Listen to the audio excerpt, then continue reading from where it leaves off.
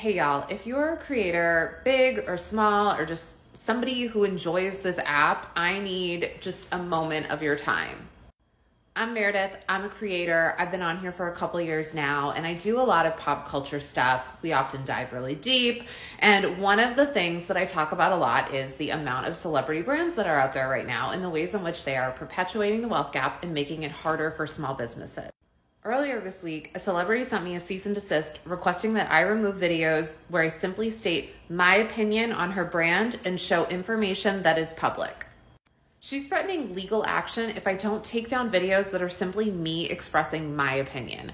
And I know that I can take those videos down, but this isn't the first time that this has happened to me on here, and I don't think that it will be the last, and honestly, it's getting concerning to me. The person that's threatening me has more access to lawyers and money than me or most people could ever even imagine.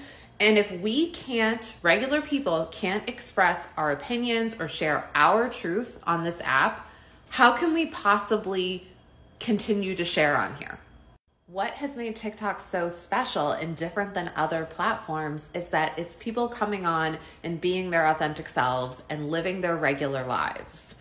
Celebrities want to come on here and monetize off of the platform, but then when the opinions of creators don't match up with their narrative, they threaten legal action. What they're doing has the potential to take away everything that made this app so special and cool and different.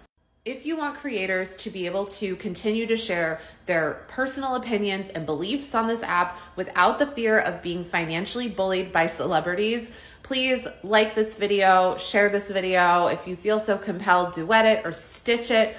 Let's keep TikTok real, all right? Thanks y'all for watching. I'm very grateful.